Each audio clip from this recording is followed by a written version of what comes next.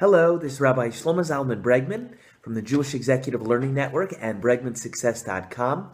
Late at night, after Shabbos, I received a fantastic question by email that I thought I'd reply to in video format because I think it's something that'll be of benefit to pretty much everyone. And it's a very common question. The question is one of motivation. I get this question a lot. People ask me this way or that way. They'll say, hey, you seem very motivated, or how do you stay motivated, or you often leverage for us Torah ideas and wisdom to benefit our lives and become more successful. Give us some Torah ideas about inspiration, motivation, how to stay inspired. And specifically, I'm often asked, what is a better form of inspiration? Is it that when you're excited and inspired to do the right thing internally because you feel it on your own? Sometimes people say, hey, if I don't get anything done, if it's not for external pressure. I remember in my high school in South Florida growing up, somebody had in the yearbook as their senior quote something that said something like, if it's not for the last minute, I get nothing done. That was the quote he felt that most epitomized himself. So question becomes, like, which is better, to be externally motivated, internally motivated? Share with me some Torah on this. So I have something nice to share with you. I first heard this Dvar Torah from a big Rosh Yeshiva, a big Torah scholar, and head of a yeshiva in Miami Beach, maybe in about the year 2002, Rabbi Yochanan Zweig Shlita. I heard this answer from him. I don't think I've shared this Torah insight with anybody, I don't think since, but why not? Enjoy it. So it's been in my head since then. Person has to keep learning, so you'll always be armed with good Torah when you'll need it 15 plus years later, okay? So here we go. I'm going to direct you now to something we call Pirkei Avos. Pirkei Avos is a work of the sages from the Talmudic era, containing information that God gave the Jewish people in Mount Sinai.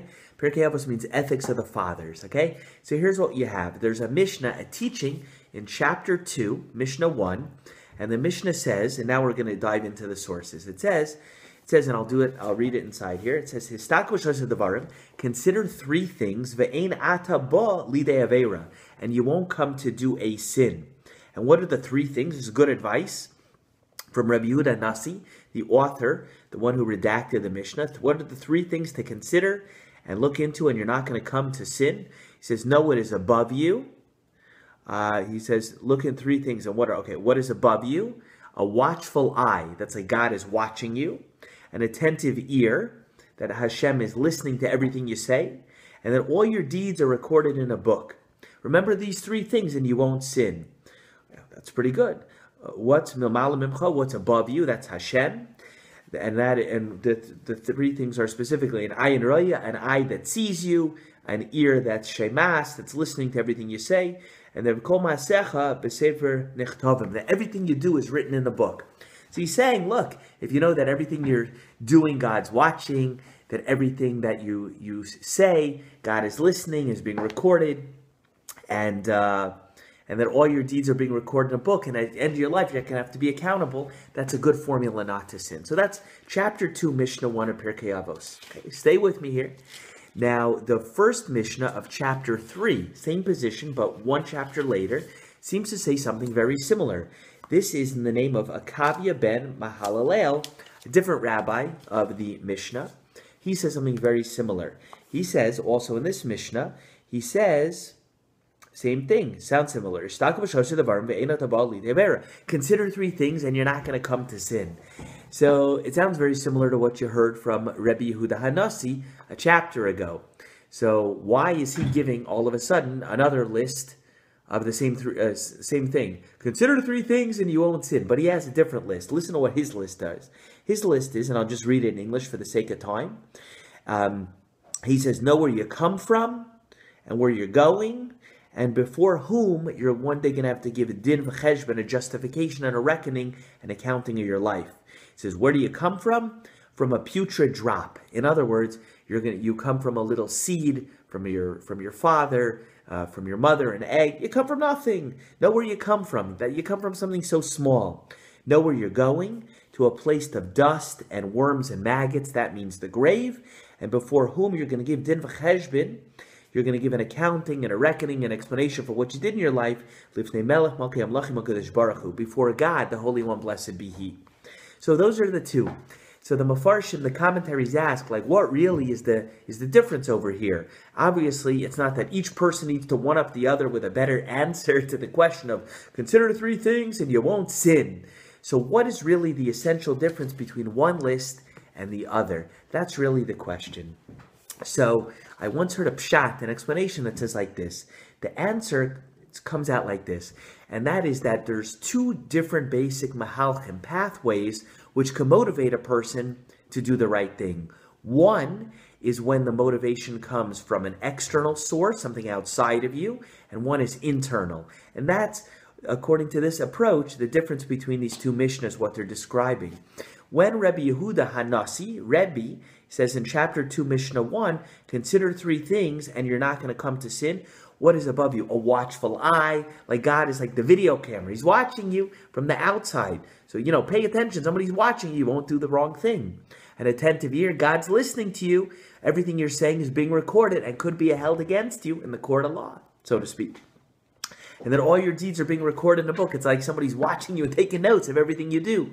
So from that approach, when there's an external pressure on top of you to do the right thing, you're more likely to not mess up. That's the first idea. And that's the approach he's saying, sort of an external motivation to not sin.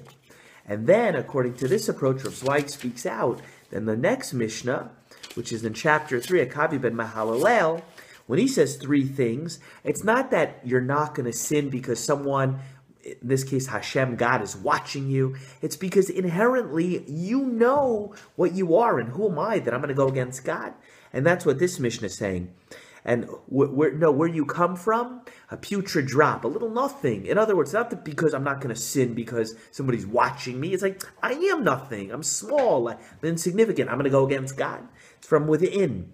To the place of worms, dust, maggots. Again, who am I that I'm going to take my body and just satisfy every pleasure it wants, even if it goes against God's will? My body's nothing. In the end, it's going to be nothing. I am nothing. It's not because I'm being listened to and watched. It's inherently what I think I am already.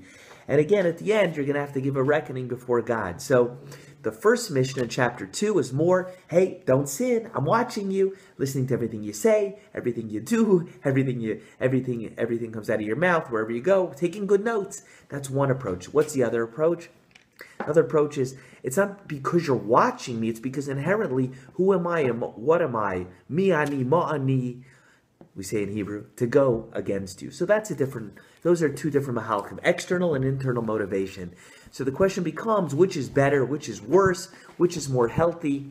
Well, obviously, we would say for starters, look, number 1, you don't want to go against Hashem either way. And there's times that you might be more motivated internally or externally. You might be more motivated to lose weight or become successful because you believe it's good for you and that'll motivate you. Sometimes your taxes are due and you have a bill that has to be paid, and it's a pressure from the outside that gets you to get done what you need to do.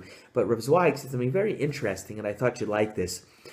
He said that we know that the healthiest and ideal and best is when it comes from within. And what was his approach? He brings a Gemara in Tractate Brachos. I have a Talmud over here. In page 5a of Tractate Brachos, it gives a 3-part strategy how to defeat your Yetzer Hara, your evil inclination. It says, try to motivate yourself to do the right thing. It says, if you feel like doing the wrong thing, to motivate, to do the good. It says, do Yasuk b'Torah, engage in Torah study. And if that doesn't make you feel like doing the right thing, if that didn't work, take stronger medicine. It says, Yikra Kriya Shema, recite the Shema. And if that doesn't work, what should you do? V'im lab yiskar loy yamamisa. Remember, you're going to die one day. Remember the day of death. So the Rishiva explained a very nice approach. He said the Torah here is laying out for you that the best is when it is intrinsically, inherently, you're motivated to do the right thing and not sin because you inherently know it's the right thing to do. When you study Torah, you realize that God's instructions are good for you and for your pleasure, so that's the best. And if learning Torah, when you're tempted to do wrong, doesn't remind you that it's really for your own benefit, what should you do? Then it says Shema. Why is that a little bit, already moving from internal to more external? When you say Shema Yisrael, Hashem Elokeinu, Hashem Echad, you're saying Ich bin, well, it's Yiddish, I'm talking Yiddish now. I am a servant of Hashem, and I'm going to do what my commander created. That created me wants for me. It's already moving towards external a little bit. You follow what I'm trying to say?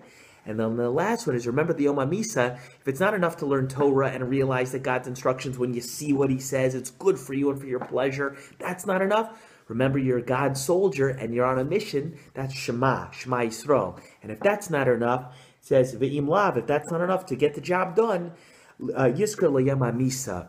Remember the day of that. The one day you're going to have to give an accounting before Hashem as to how you lived your life and everything you did. And if that's not strong enough motivation to do the right thing, I don't know. We don't know how to help you. Bottom line of this idea, for all the people who ask me, is, look, bottom line, do the right thing. Do the right thing. If it's because of external motivation, internal motivation, different things at different times, that gets a job done for you. You do what you need to do to live up to what you're supposed to, certainly spiritually, in your obligations with other people, and fulfill your potential. Sometimes you need to borrow from the one approach, sometimes from the outside approach, sometimes from the internal approach. Do what it takes. But the best from the Torah perspective is the extent to which you could be motivated to do the right thing because you know it is good for you. Anyway, hope you like this super late night video that I'm recording whenever you watch it.